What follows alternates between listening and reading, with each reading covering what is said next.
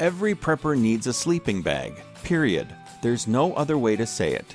If you're into disaster preparedness, it's an unwritten rule that every family member needs to have their own sleeping bag, and it should be stored in their bug-out bag. The weight and material of the sleeping bag are important factors that you need to consider when purchasing one. The material used needs to be strong and thick enough to keep you warm, but it shouldn't be heavy and cumbersome.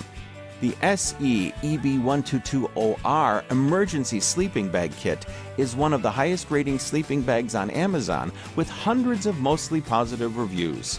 While the name of the item may seem a little strange, it does seem to do its job. Weighing around 5.8 ounces, the sleeping bag measures 3 feet by 7 feet. It is comfortable and constructed with a heavy-duty PE material that will help to insulate the bag and keep you warm. The drawstring bag helps to keep everything neat and compact for easy packing. While the product specs mention that it is in high visibility orange, if you're bugging out in the wild, it's best to always sleep in a camping tent. Sleeping exposed is never a good idea when you're outdoors.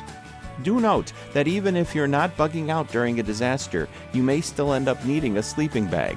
If relatives move in with you because their house got damaged in the hurricane, they could use it to sleep in. What about if you need to move to an evacuation center to stay safe? You can still use these sleeping bags. The emergency sleeping bag produced by SE is versatile, reusable, and tear-resistant. That's excellent because living outdoors can be rough on your equipment. It's imperative that you only purchase a genuine sleeping bag.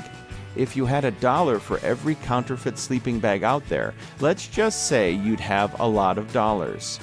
The difference between the knockoffs and the genuine item is that the material used to make the cheap counterfeits are thin, easily torn, and barely provide any insulation. If you're staying in a cold climate and the power goes out during a crisis, sleeping in your bed may not be an option because it's just too cold. The area-to-heat ratio is not in your favor.